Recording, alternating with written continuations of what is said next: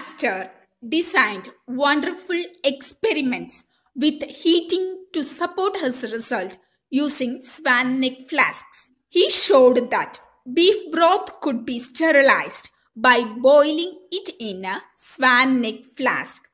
These experiments proved that there was no spontaneous generation. He brought solid evidence that the air contains microbes that contaminate broth. This marked the end of the 2 millennium old theory of spontaneous generation. This not only settled the philosophical problem of the origin of life at the time, but also placed on solid ground the new science of bacteriology, which relied on proven techniques of sterilization and aseptic manipulation.